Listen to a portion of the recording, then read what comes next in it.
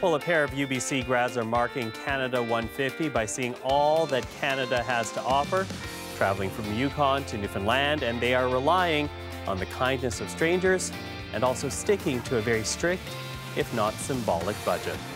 And joining us right now in studio in the middle of their cross-country journey is Nevares and Roberge.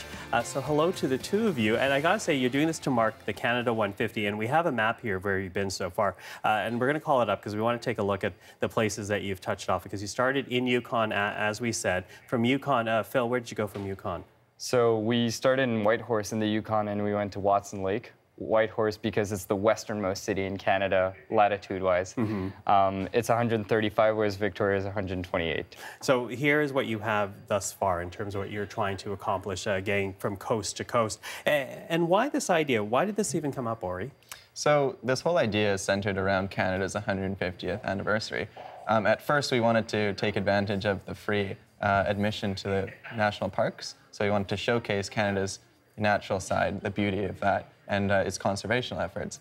We pitched that to a number of grants and a few ideas, but everyone just hated it, even our family and friends. So we switched the idea to then focus on the people of Canada and trying to connect with as many cultures across the country, and then showcase that to many Canadians, as like us, they haven't traveled the country. And we should pick up on that point, because as you go hitchhiking across the country, you're also collecting stories, which is going to be what, a documentary, a book? Is that what you're going to do with the film? So we're going to make it into a documentary where we share everyone's story, and we're also making a book of the different portraits of the different people of Canada, and we write their stories down. We usually film them, so we have everything recorded, and then we pass it along to them, see if it's all correct, and then we publish it. So if the people see you hitchhiking across Canada and you ask them their story, what questions are you asking them, Ori? So we have 4 questions that we'll ask everyone that we meet or pick us up or host us. That is, how did you or your family come to Canada?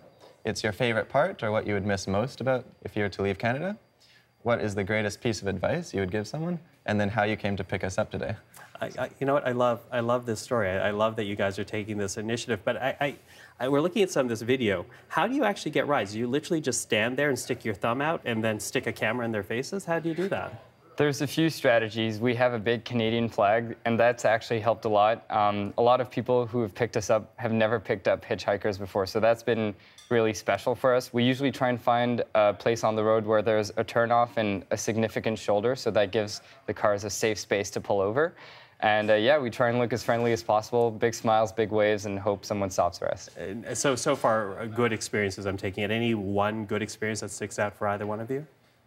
So yeah, we had a ride actually from Watson Lake all the way down to Dawson Creek with a couple and their mom. And how long is that ride? That one took us just about 2 days. 2 days. Yeah. So 2 days with one couple and their mom. They drove you all the way down to Dawson Creek. Exactly, yeah. And we just kind of blended right in with the family. It was really special. we kind of felt like we were their children almost, because they had 2 sons, and they're off, studying, doing their own thing. So they saw us on the side of the road. They used to hitchhike in their time. They picked us up, and we actually ended up camping with them, having dinner, breakfast, and just sharing pretty much their family trip with them. Yeah. So it was really special to just kind of randomly be integrated into their family like that. Well, I love that, because it goes to this narrative of this country being occupied with people who, at the heart of things, are really good people. But have there been any scary rides or scary pickups? There's been a few, but the vast majority have been good. One of the kind of weirder ones, we did get picked up by someone who was preparing for the apocalypse. So that was definitely an interesting side of things. How long was that journey? It was meant to be an hour and a half, but ended up being around 6.5 hours. So yeah, it was definitely not what we were expecting, but the vast majority, and even that person was really kind to us and really did bring us to where we wanted to go in the end. So we honestly have nothing truly bad to say about anyone who's picked us up. Well, that is really, really good to hear. But what about practicalities? Like, I mean, here you are. You've been hitchhiking for how many days now, would you say? It's been 15 days. Okay, so you've been hitchhiking 15. across country for 15 days. Here you are. You're freshly scrubbed. You look presentable. How do you keep up with hygiene? How do you shower? Where do you sleep at night? So along the way, we carry tents, sleeping mats, sleeping bags. We have a store of food, because we need to be able to be completely self-sufficient in the sense that if we get dropped off in a city in the middle of nowhere or on the side of a road, we need to be able to survive a few days until we get a ride. But luckily, one thing that's with the culture of hitchhiking is that if you get picked up, you often get invited to someone's house, or they'll give you food or whatnot.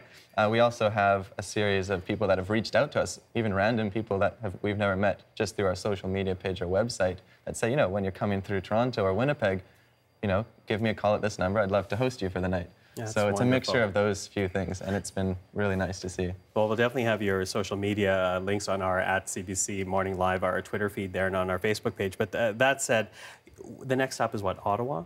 Ottawa. We actually have a special goal for Ottawa. Okay, wait. So a special goal, which you told me about. So we're going to say to anyone who works in the Prime Minister's office, listen to this special goal. What's the special goal here? We would really love the opportunity to pitch our tents in the Honourable Prime Minister's yard and interview him and ask him the same 4 questions that we ask every Canadian. Okay, there we go. Well, Ori, Phil, good luck on your journey. Great idea. Don't listen to the people who said it was a bad idea. Wonderful idea. Thank you for that. Good luck. All right, thank you very much. Thank you for having us. And that's Ori Nevares and Philippe Roberge.